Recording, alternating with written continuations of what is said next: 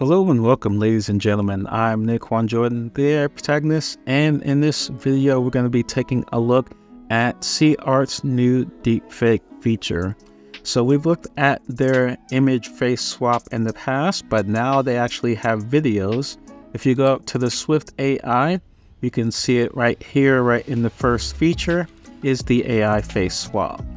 So we have two different tabs. We got the video tab and the image tab. For this video, we will be focusing on the videos. They do have a bunch of templates that you can use, actually not as much as other apps, but of course you can just upload your own template by clicking this right here. You can see you can upload an image up to 10 megabytes in size, a video up to 500 megabytes or 10 minutes maximum.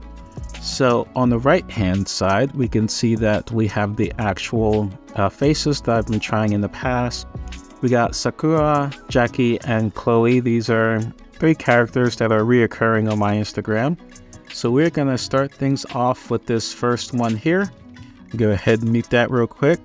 So we can see that it just starts autoplay in the video, and it is what you would typically see, a woman dancing to some music in the background. I do have it muted just so I don't have to deal with any kind of copyright issues. So we are going to try the Sakura face, and you just click on this button down here. It shows you exactly how much credits it uses when you generate, and I'll just click on generate it. And here is the new video.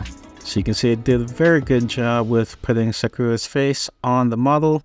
And in the past, we have seen some issues with it getting a little bit glitchy whenever someone puts anything across their face. But in this one, it actually looks really good. The eye looks like it changes a little bit, but that could actually be due to the actual lighting rather than the face swap. But it looks good all the same. So now once you've created an actual swap, what you can do is you can add it to a post, you can download it, or you can delete it. And we will delete it for the sake of this video. And we will try a new one. So if we go to this one here, this one is actually a really good one because it is a close-up of someone's face, so you can really see the details. So we will go with the Jackie. Just because I want to show you what it looks like when you try to put in a different face tone or a different skin tone for the face. What it will do is it will kind of do a blend between both of the skin tones, and it actually does look really good. And here is the new video. So you can see she's not quite as dark as the original Jackie image, but she's not as light as the original video.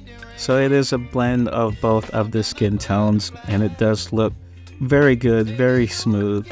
So that is pretty much it for this tool. It is a great tool, very easy to use.